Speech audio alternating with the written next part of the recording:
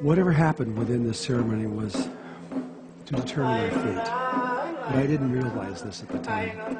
All I know is that when the ceremony was over, Don Alejandro disappeared.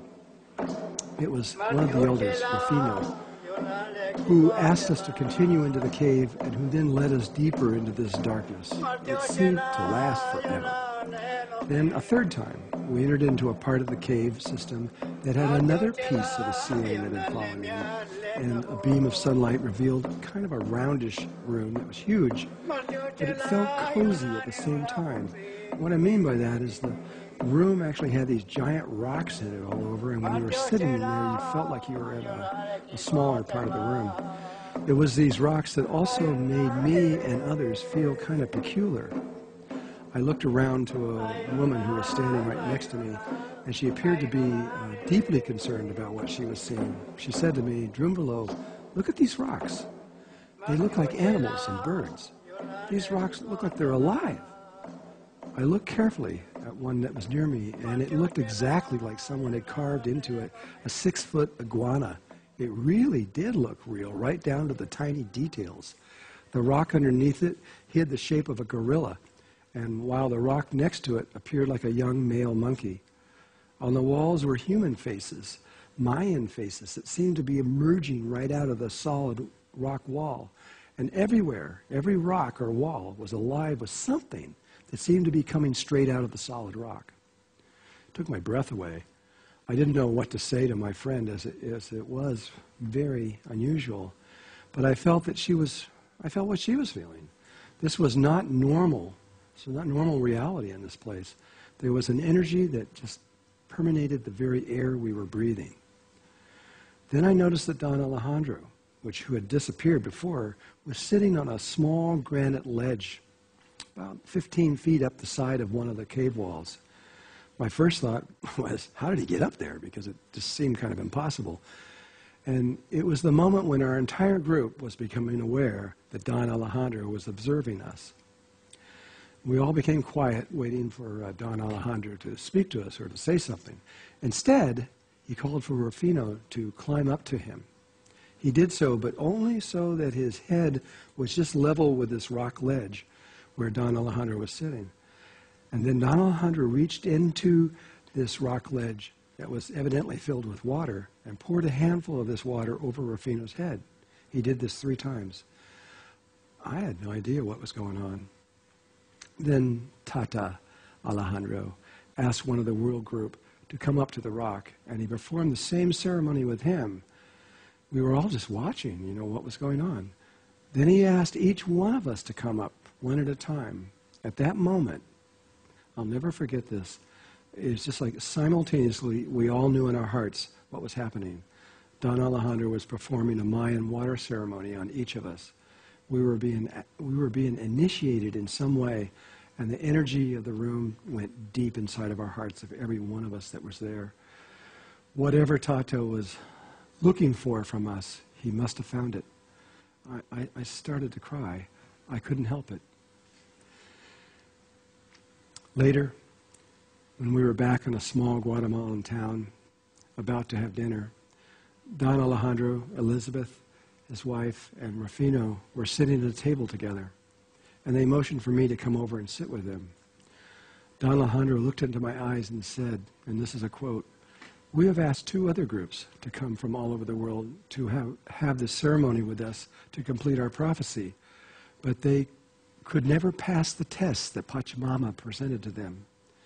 But I want to tell you now that this group has more than passed all of our expectations. You are the ancestors that we have been waiting for." I didn't know what he meant, but he began to cry, and Rufino also began to cry. And Elizabeth, in her female strength, just looked at me and said, "Thank you. Please let all of the sacred group know that they are the ones that we have been waiting for, and now our prophecy can be completed." This was all too much for me. I couldn't help it. I just began to cry too. We just became a big table of babies.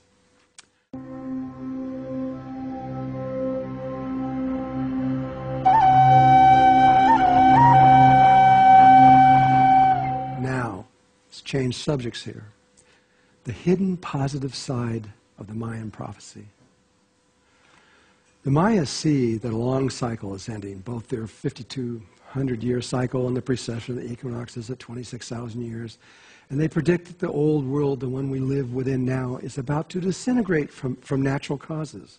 This means that everything that we now know as normal will dramatically change. It is this part of the Mayan prophecy that the world is focused on. The idea that the poles of the earth are going to shift and humanity will almost be destroyed. It is even be termed, as we said, the doomsday of 2012. But at the same time, exact same time, a new cycle begins. And this cycle is an extraordinary one this time around. I was recently in Colombia, in the Sierra Nevada mountains, living with the Kogi and the Arhuacos Mamas. They believe that there are 9 worlds altogether. And yes, we are in the 4th world. That's what they believe, the same thing. And we will enter the 5th world, just the same way that the Mayans believe. And I said to them, so we still have 5 more worlds to enter to reach the highest level of consciousness.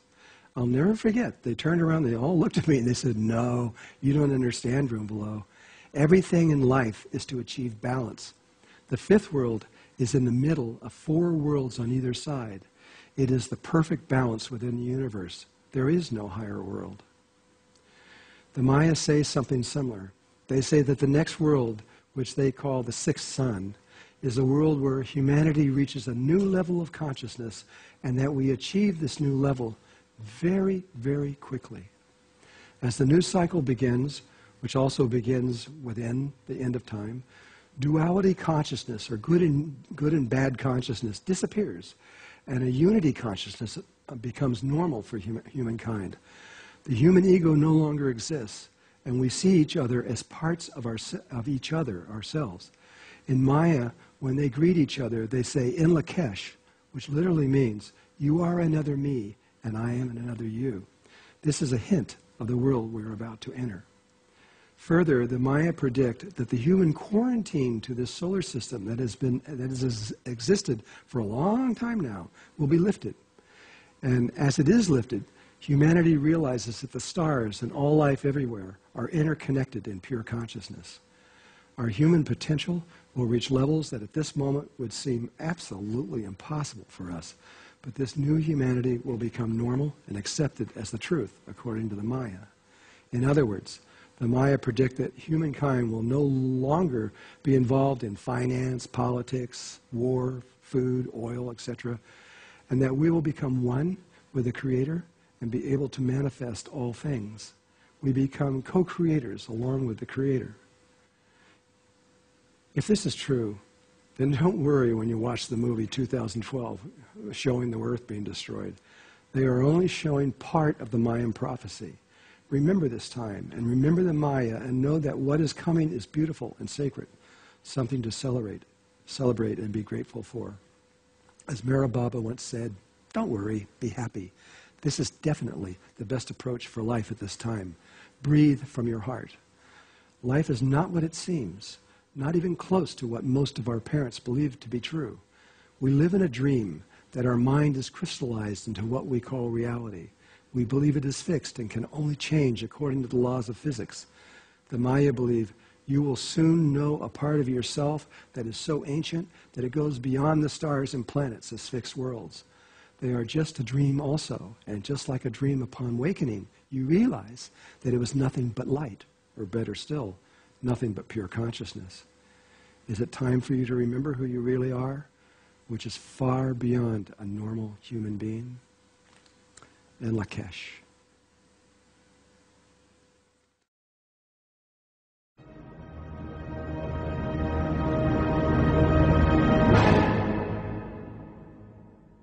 I'd like to, after reading some of them, and I can't even read all of them, I'll do my best to try to answer these.